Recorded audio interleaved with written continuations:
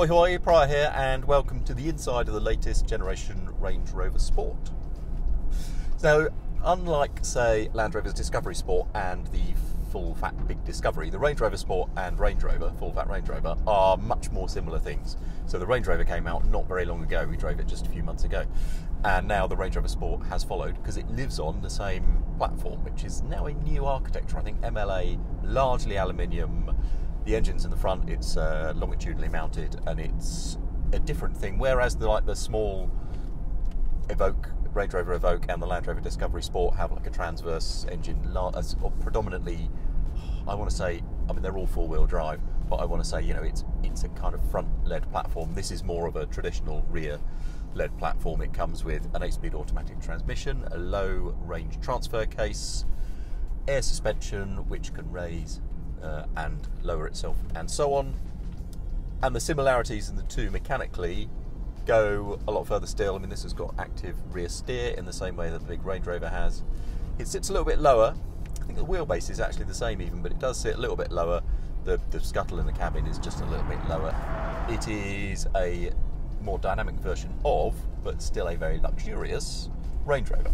And as time goes on, Range Rover is keen to push this brand up market. It uses the phrase modern luxury. It wants to think of itself, and I don't know, you tell me if you think this is fair, it wants to think of itself as something like Rolex or Hermes or some other fashionable luxury brand.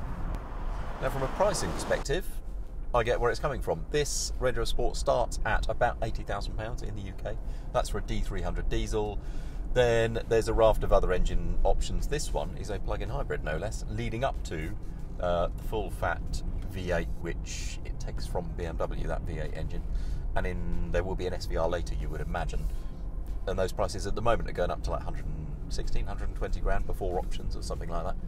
And they will get more expensive when you would imagine that SVR will arrive. Now that engine, V8 engine family, makes up to, in the BMW M5 CS, it's got over 600 horsepower, isn't it? About 620, something like that.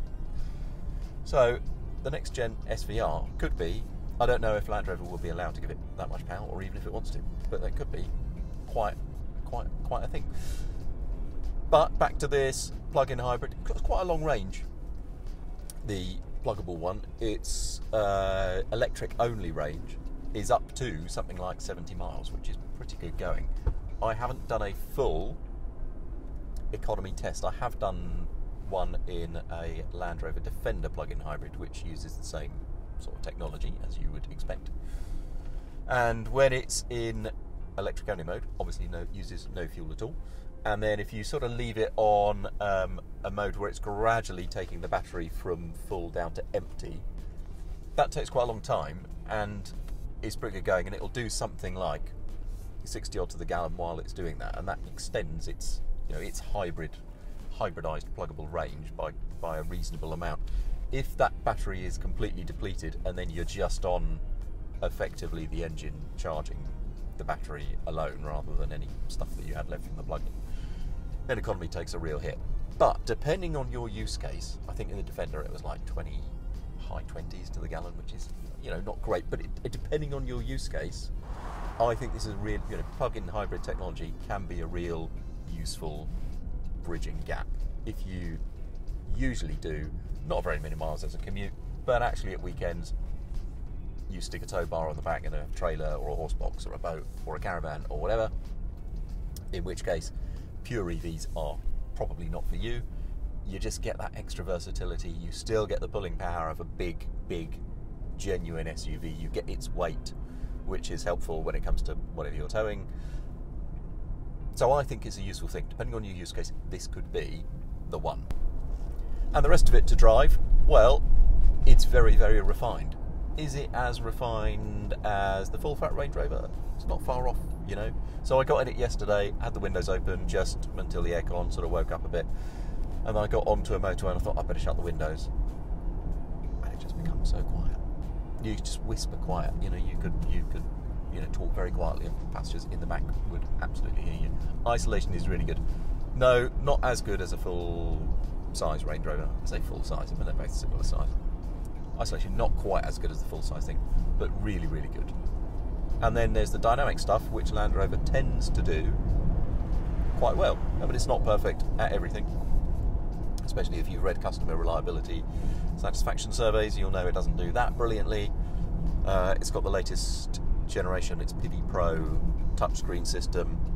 So Land Rover, because it's an off-road brand, insists on having the terrain response, which controls traction, stability control, wheel control, throttle response, all that sort of thing. It wouldn't hurt if that was just on the touchscreen, because you don't need it very often.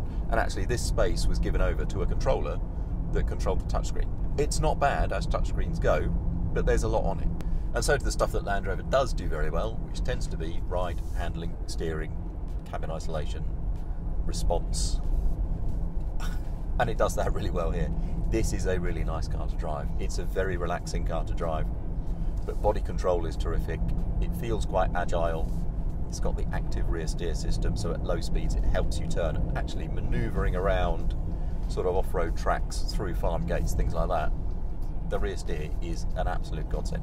And it would just be handy in car parks. Let's face it, that's where it will get most of its use rather than out in the sticks, but it's really useful in either place. I like this car a great deal. It feels plush inside. There are some plastics which are not as good as others, and if you're talking pure luxury, where are you trying to extend this car to? Are you saying pure luxury the same way that Bentley or Rolls-Royce is pure luxury? It's not there. It's not close to being there.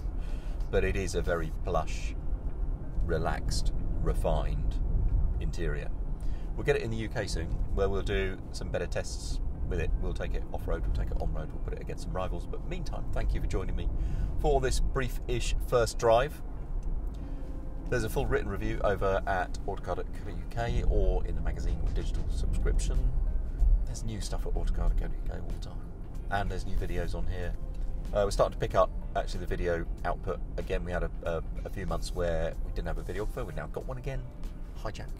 And things will be moving along. So thanks for joining me. If you like it, I'd be very grateful. If you subscribe, I'd be even more grateful. And I'll see you next time.